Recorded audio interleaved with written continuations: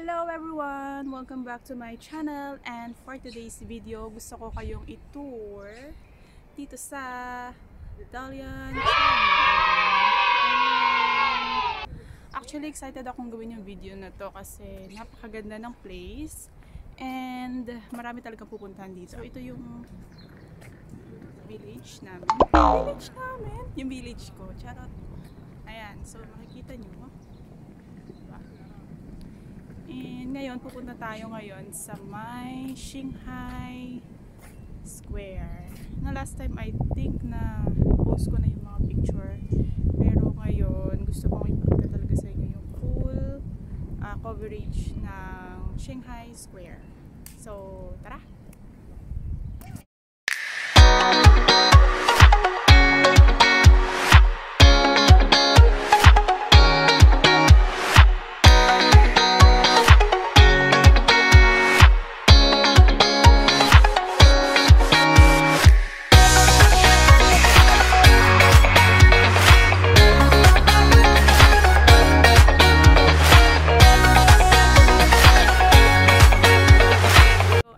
Destination natin ngayon ay pupunta tayo sa may Xinghai Square.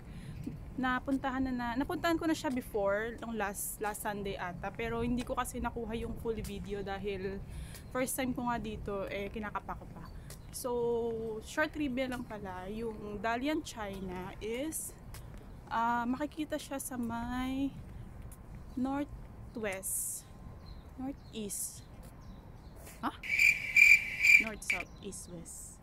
Basta yung mga dito banda, basta yung northwest ata yun. Ano siya, kung titignan nyo sa map, tabi siya ng North Korea. Tapos, ayun, malapit lang siya sa may, nasa tip na siya ng nasa tip na siya ng China. Basta dito banda siya. Basta kayo nang bahala, tumingin na kayo sa map.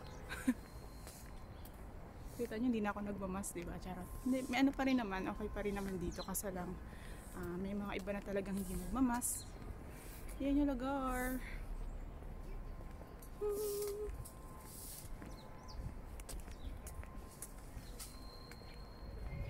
Ganda dito ngayon kasi autumn. Diba? Ganda ng place. Mas makapag-picture. Super lamig ngayon dito, promise.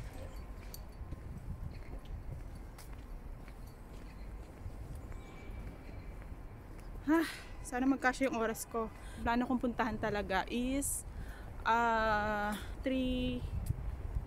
tatlong place na tourist spot dito. So saan magkasya bago abutin tayo ng dilim. Ang hirap pala mag-video ng mag-isa, no? Lahat kasi iniiwan namin. Pero di ko kaya 2,000 years later.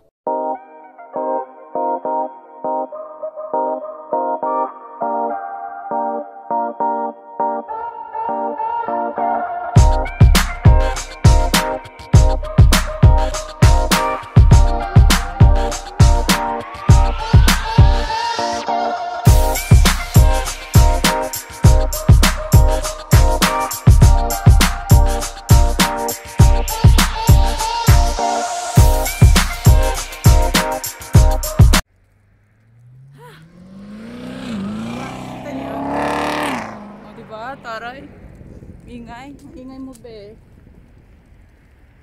Ano ba yan? Ang init. Ito yung victim dito Super hangin sa labas, super lamig, pero tirik yung araw. Kaya good luck mamaya. Hindi. Dito naman kasi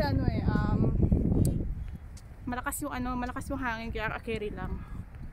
Yun nga lang masilaw. Maganda ngayon pumunta kasi Friday and wala masyadong tao. Unlike no last kasi Sunday ako naggala. Ang daming tao, ang hirap mag-video kasi ang daming mga sumusulpot.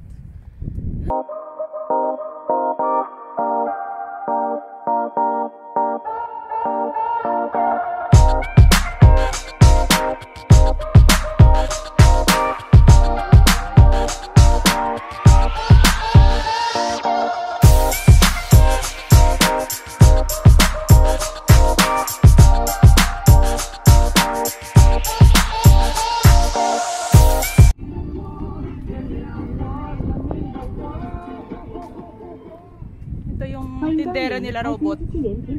Oh. Si ano yan? Si Blackpink. Chillin' ice cream. Oh. Babayad lang kayo dyan, tapos bibigyan kayo ng robot. Hi! Oh, bahala ka das buhay. Wala akong naintindihan. Charot. We're here. Pupunta na tayo ngayon sa port. Hindi siya port na literal na ano ano lang siya. Para siyang seaside ng Xinghai Square. Doon mo makikita yung mga ano. Meron doon atang kalapate. Tsaka yung seabird atang tawag doon. Seabird. Ayan. Malapit na tayo. Konti na lang. Dito naman tayo sa highway na to eh.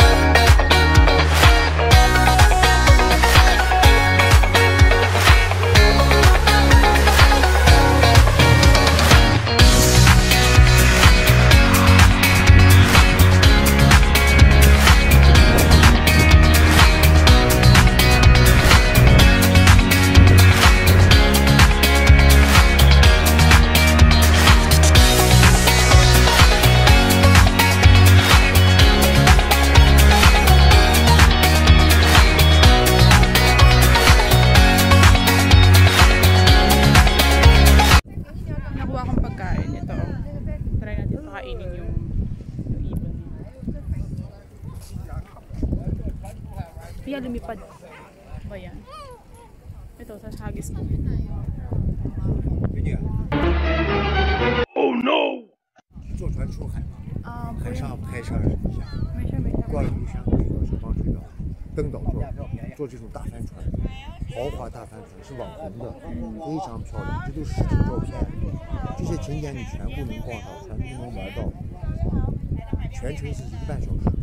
咱们走城堡酒店木栈道、镇海观音、森林动物园、上跨海大桥，这就是大连最美的景点。你这1个半小时之内全程全部玩遍，而且我们从广场出发，等会给你送回来，你再付钱，没有任何的额外消费，就是。因为现在我当还有人，但是现在不用，我不用这个，下个星期吧。下个星期啊，你在这上学吗？你是外国人吗？外国人。哦，哪个国家？菲律宾。菲律宾啊？啊，菲律宾好，菲律宾朋友啊，好，菲律宾好。好，行，下个星期过来参加。对，好。好，我教你。拜拜。拜拜。海鸥那美女，照相不一样的。 Nahilo ako dun. Inaano niya ako, ano sila dito, yung parang mga, ano ba tawag dun? Recruiter. Hindi sila recruiter eh.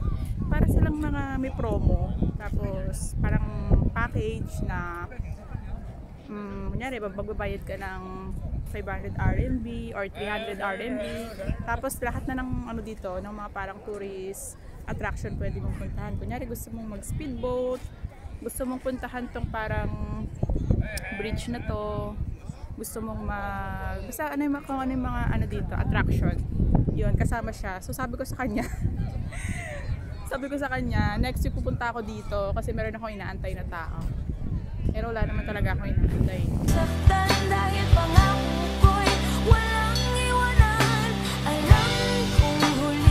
2,000 years later.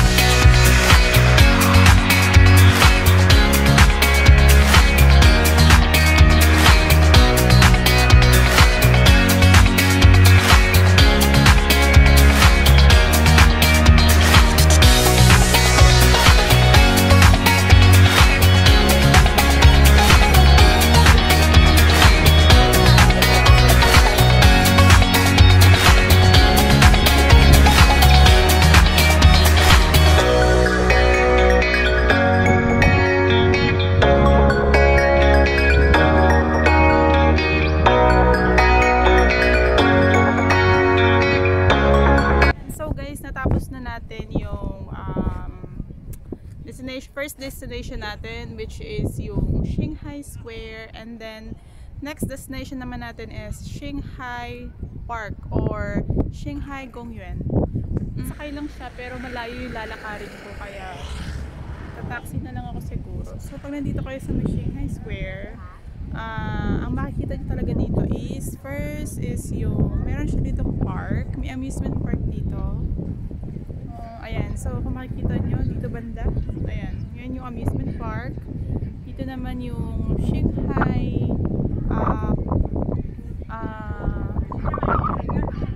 Port View, ang tawag doon. Ayan, so dyan.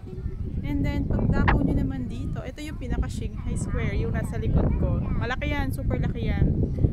Pag search nyo sa Google, makikita nyo yung pinaka, yung kung gaano siya kalaki. And then, dito naman sa part na to, ito yung parang castle. Gusto kong puntahan yan eh. Kaso lang, hindi ko pa alam kung paano yung pagpasok dyan or something. Pagpasok yun. And I mean, kung paano yung route dyan. Kaya medyo malayo din siya eh. Mukha siyang malapit kasi mataas siya.